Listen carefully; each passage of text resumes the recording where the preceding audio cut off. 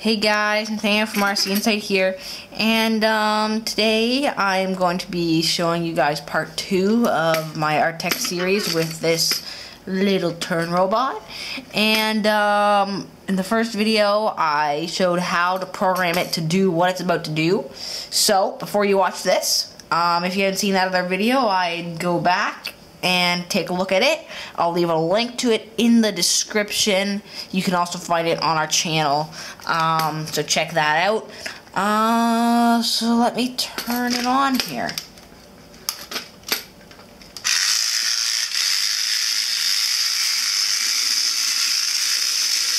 It is very noisy. But as you can see, when it hits an object, it backs up, it turns, and it starts on a new adventure.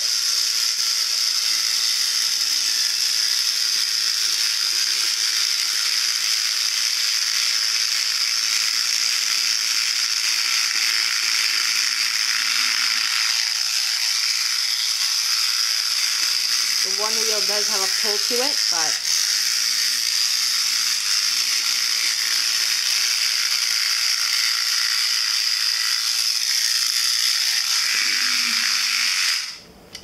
okay, I gotta fix the one wheel here.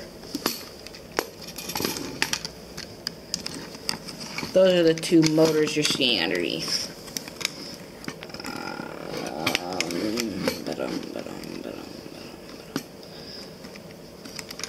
So yeah, this is the turn robot program for the Artec Robotist turn, or the Artec Robotist sensor car. So what basically is happening is, you didn't see how I programmed it, but what happens is it hits one sensor and it's programmed to turn so that both sensors are touching, and then it will back straight up and turn and be on its way. That's how it's set to work.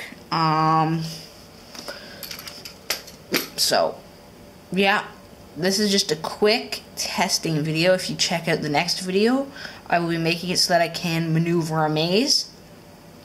That's really going to be the real challenge.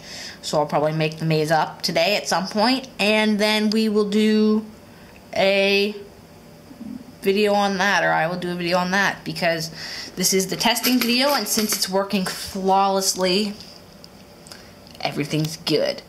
Okay, anyways, thank you guys for watching. If you liked the video, please click the like button below. Comment if you feel it's appropriate. And don't forget to subscribe, and also check out our channel. We have new videos every week. Often every few days we'll be uploading new videos, and we've just started app designing. So go ahead, check out our channel. It's RC Insight. So yeah, thank you guys for watching. Bye-bye.